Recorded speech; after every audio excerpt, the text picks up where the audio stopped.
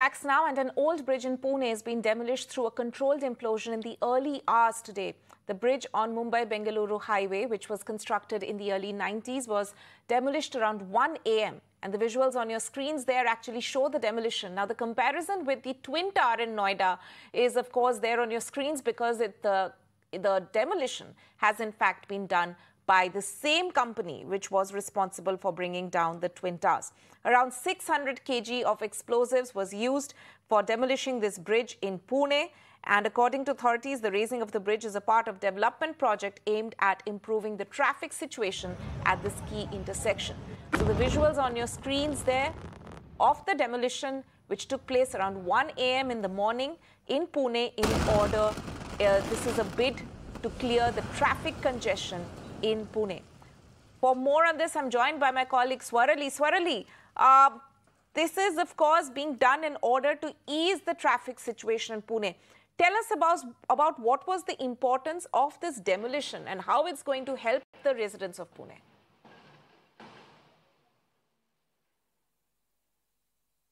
Yes, sir, let me tell you the importance of this demolition, that the new multi-bridge flyover is being constructed on the Mumbai-Bangalore National Highway, and which is under process, but this bridge was becoming a major hurdle. When CM Eknath Shinde came here and reviewed the development work, at that time some of the citizens met him and posed their grievances about the traffic congestion caused by the construction work that was going on. Now, at that time, to speed up the process, it took a decision that this old bridge is becoming a major hurdle and that will be demolished by 15th September. Now, due to technical difficulties, it got delayed, but finally yesterday night it was demolished within 6 seconds. But seemingly earlier it seemed that bridge was not demolished totally. But when we talked with the officials, they explained us that it was a controlled implosion, and while as we are comparing it with Twin Tower, it was implosion that was explosion that brings down structure at once. Now, if we talk about the Chandni Chowk, 1300 holes were drilled and 600 kgs of explosive was filled inside. So we thought that it's an unsuccessful attempt.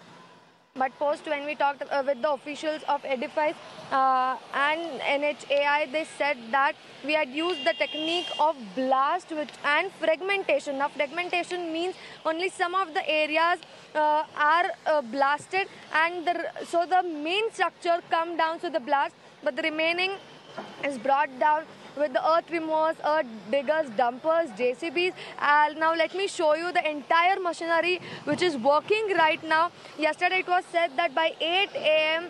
the debris and leftovers will be cleared, but that's not the case. On the other hand, District Collector Rajesh Deshmukh has assured that in coming 1 hour, the entire work will be done. The leftovers, debris will be cleared from here. Now, talking about the blast, it took place in 6 seconds, but post that it took 1.5 hours to bring down the entire structure of this bridge. Right now, in full swing, the entire operation of clearing the site is going on. If you can see officials, the task force of 350 people. It was a joint venture by Edifice along with NHAI, National Highway Authority of India, and all the traffic police officials are also present there. Yesterday when a blast was done, if I talk about the operation, section 144 was applied and still no one is allowed inside the premises. If we can see here, it's a minimum human presence, only the technical experts, laborers working on field and other required for the task. 144 was applied and no one was allowed inside. In the 200 meters of vicinity, it was a no human zone. Also, resorts and hotels in the surrounding areas were vacated and all the precautions were taken.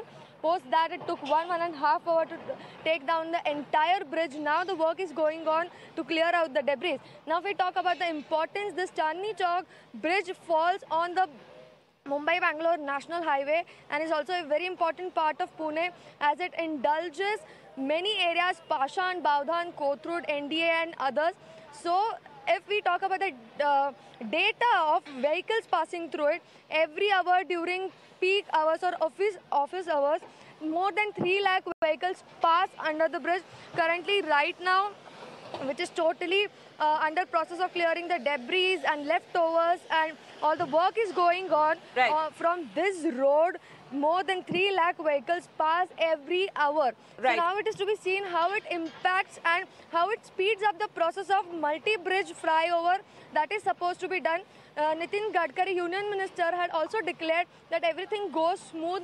The new multi-bridge project will be inaugurated right, Swarnali, the focus June. of the operation now will, of course, have to be to clear the debris from that area. As you said, it's a very key intersection which both the Union Transport Minister as well as the Maharashtra government, of course, is keenly working on to ensure that the entire operation goes smoothly so that it clears the main aim of this entire demolition being the fact in order to clear up the traffic mess in Pune. Thank you so much for joining us.